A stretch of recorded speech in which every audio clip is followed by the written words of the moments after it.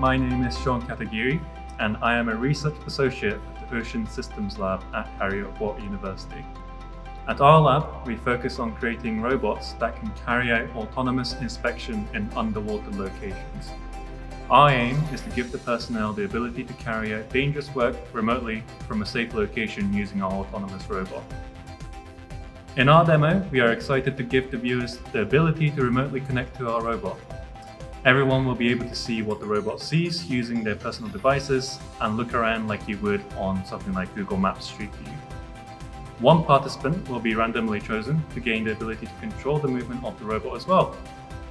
We hope this will give the viewers an idea of what it would be like to be an operator of a robot for an underwater inspection mission.